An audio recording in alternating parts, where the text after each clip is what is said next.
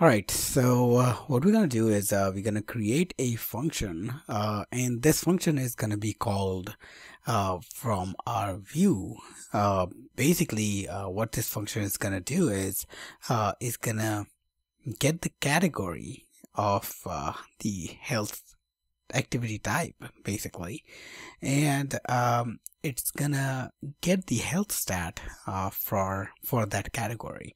And category is something that we're gonna provide so we can create the type out of that. Okay, and essentially what we're gonna do is we're gonna take that type and query the health store, HealthKit health store, and basically get the value out, and then we're gonna pass it back as in as a state, like, you know, as the health not the state, health stat object. Okay, so I know there's a lot of things I just told you about, so why don't we go ahead and take a look, like, you know, what we're going to be creating. So we're going to create a function, right, and this function we're going to call this request health stat.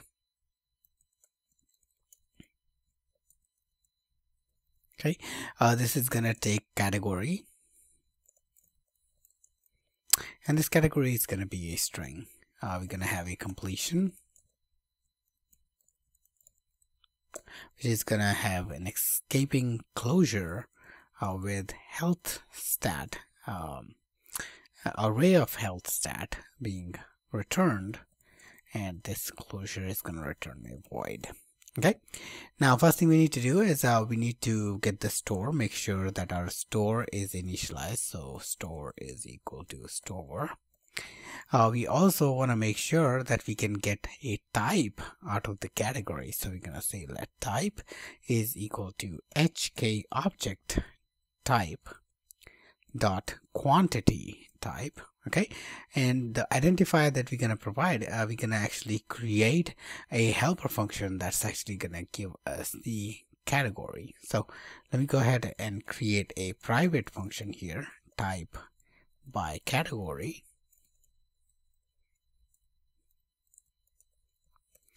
All right, and this is going to take a category.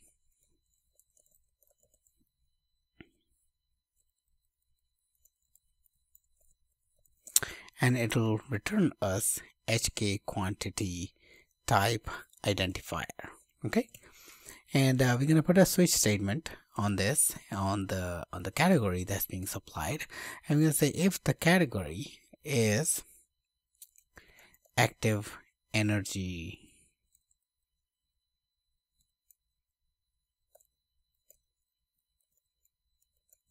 burned, for example, we're going to return active energy burned. Okay, case something, you're gonna return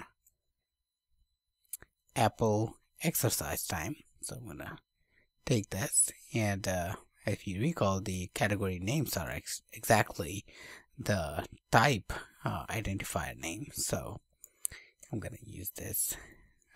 Third one is gonna be Apple stand time. So that's going to be our category that's being supplied. Another one is going to be basically the distance walking, running. Okay, so we're going to take that, and I'm going to copy it and paste it as a key. And then you have step count, return step count. Okay, just make sure you spelled it correctly. Okay, and default we're simply gonna return the step count, like so. Okay, so what this helper function is gonna do is it's gonna translate that string category that's been supplied to us into an identifier. So we're gonna simply call this type by category, and we're gonna supply our category here. Okay, if our guard statement can resolve this, that's great. Otherwise, if you wanna we would want to return from here, because we don't have an identified type, and we should have an identified type in error to query, because our user must have given the permission to only those types that we requested. Okay, so first thing we're gonna do in order to create, what we need to do is we need to create a query. Now the query itself takes a few parameters, like it needs the start date, end date, and it also needs the anchor date, and basically we need to create a predicate that's going to help us query the data, from basically the predicate for the data that's being queried from the store. Okay, so we're gonna first create a start date. Now start date is going to be calendar.current.date. Okay, and we're going to use the overload that takes date, that takes by adding. Okay, so excuse me, by adding value 2. This is the one that we want. So by adding day value -7 to date, that's today's date. Okay, so if this turns out to be nil, then we're going to say start date is current date. Okay, at the end date will be the current date. All right, and anchor date, the date on which this data is going to anchor upon, which is going to be the first day of the week. So first day of the week, we need to determine that. We don't have a way to a simple way to determine, but we can create a date extension for that. Okay, we want our first day to start from Monday, and ISO 8601 calendar actually has that capability to start first day as Monday. So what we're going to do is that we're going to create a date plus extension file, and what this file is going to have is basically an extension to the date, and we're going to say static func first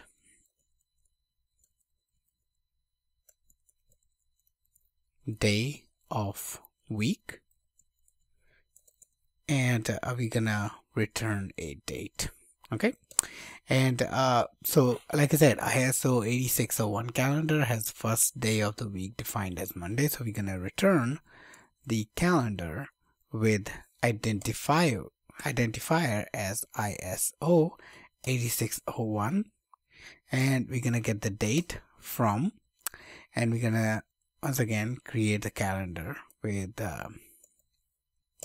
identifier ISO 8601 dot date components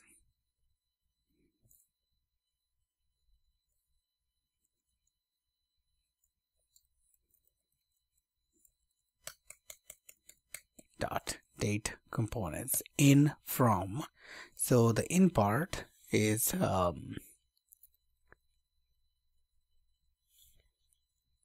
okay, so from is going to be the date. Okay, and if nothing is returned, then we're going to simply have date initialized, at today's date. Otherwise what we need is year for the week of year, and week of year, like so. Okay, so this is going to give us the first day of the week. So what we're going to do here is use this to anchor our data on. So we're going to say date dot first day of the week. We're going to have a daily component, like how often do we want this stats data, like, you know, if we want every other day or we want daily. So we want daily, so you're going to create a daily component for this, and it's going to be a date components day 1. Okay, so each and every day in last week is what we want to get the data from. Okay, all right, so next is basically creating a health stats array, which is going to be the array that we're gonna return. We're gonna have a predicate. This predicate is gonna be basically HK query, and we're gonna create a predicate with start. Okay, so we're gonna say predicate for sample dot predicate for sample with start. This is where our start date is gonna go, and then end date, and then the query options. Basically, we need a strict start date, so that's the option. If you have multiple, you can include it inside an array. We're gonna say if the type is equal to, so yeah, actually, you know, we don't need this. We can simply say query is equal to, and this is the query that we created right here. So query is equal to HK statistics collection query. Okay, and for the quantity type, we're gonna say it's basically the type that's been resolved right here from the category, and then your predicate.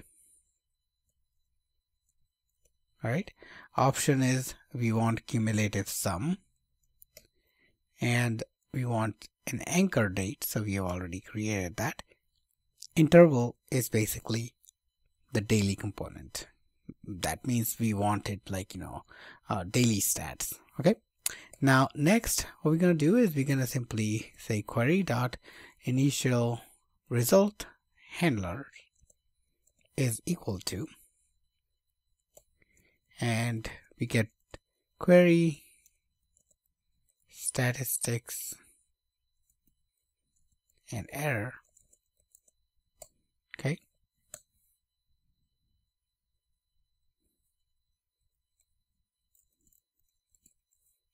statistics and error. So we're gonna say get the statistics and enumerate over those statistics from start date to end date. This is gonna give us the final data, right? The stats. Okay, so I'm gonna simply say stats,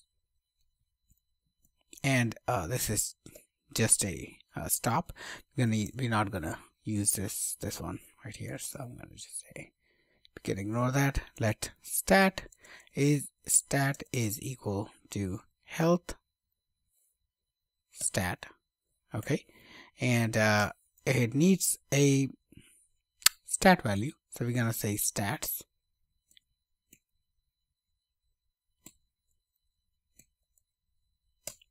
dot sum quantity.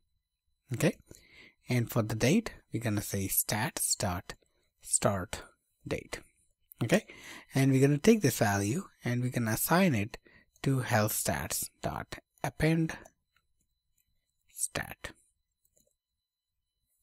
Okay, all right, so once the enumeration is complete, we're gonna call the completion, and we're gonna supply our health stats to that. Now we want to make sure that our query has something, so we're gonna say query before we execute it. So we're gonna say query is equal to query, otherwise return, and if we succeed to go further, then we're gonna simply call store dot execute the query that we have constructed right here. Okay, so that will give us the yeah, so that'll give us basically that'll give us the execution results. Sorry, I was confused with the brackets. Anyways, let's go ahead and make sure it builds. So everything is building. So we have requested the authorization from the user about reading the health data. We have requested the health stat by supplying the category. Okay, so next up, what we're going to do is we're going to start putting together our content view first. Okay, so we're going to put together our content view where we're going to be initializing this repository and stuff like that, and we're going to launch our app basically to see how does the permission dialog looks like, and basically just go from there.